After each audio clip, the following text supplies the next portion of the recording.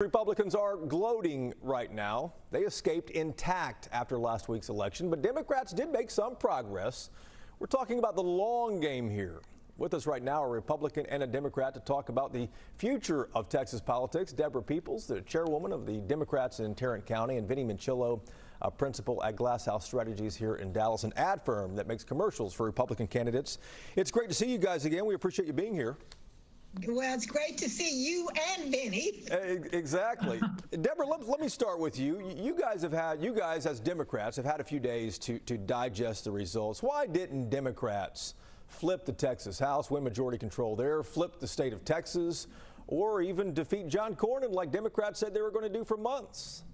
So, Jason, I think we know, and you're right, we've had a few days to digest this. And so I believe that we didn't do a good job of judging the mood of the people. And unfortunately, people listen to polls. I've been saying all along, you don't listen to polls. You have to get out and knock on doors and talk to people. And so I think Democrats got a little complacent looking at the polls. And we now know we have a lot more work to do.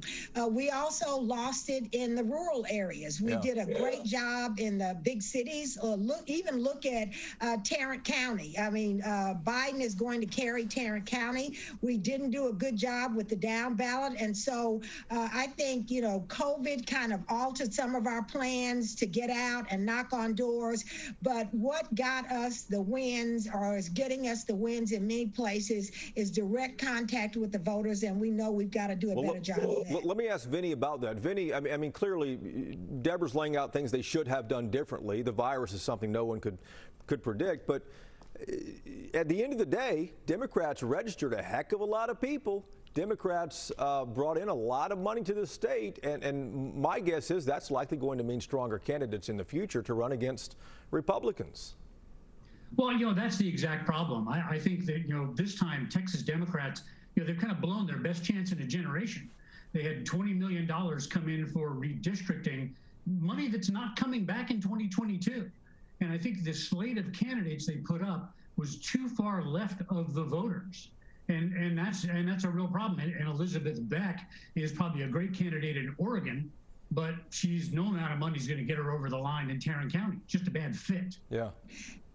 Go ahead, Deborah. Vinny, I disagree with that. I think what Democrats did is we're way too nice, and you do messaging. I think we let Republicans control this message, this whole thing about defund the police, and we're way too liberal. We didn't clap back. As my 20-year-old something says, you clap back when people say stuff. I think we assumed that people would understand these issues and understand that defund the police didn't mean take away all the police. And I just think we missed an opportunity that we let Republicans get away with that message. Deborah, here's the thing, though.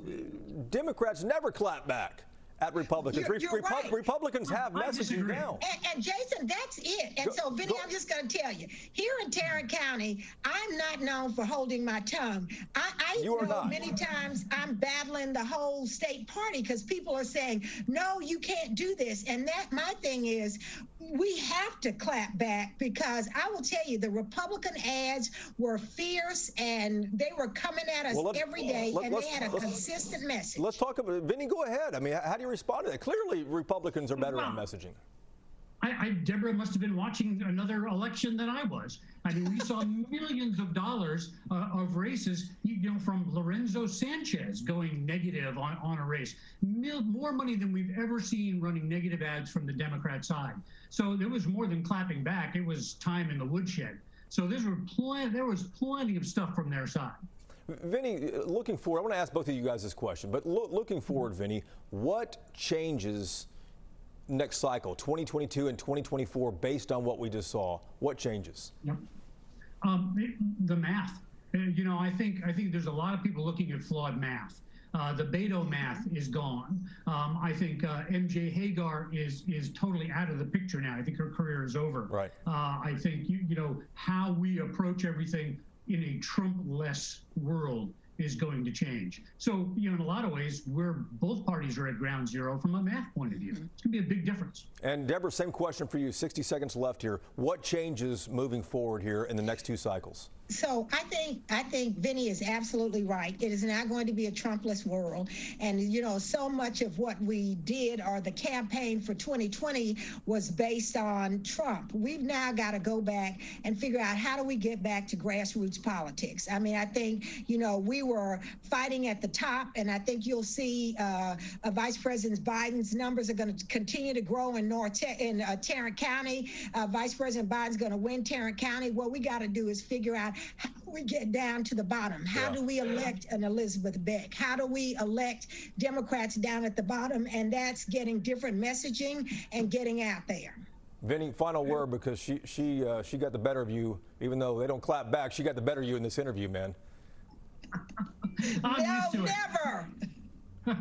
No, I think the thing we've got to remember is it always comes down to candidates. Yeah. You've got to have quality candidates that people can vote for. It all starts there. All right.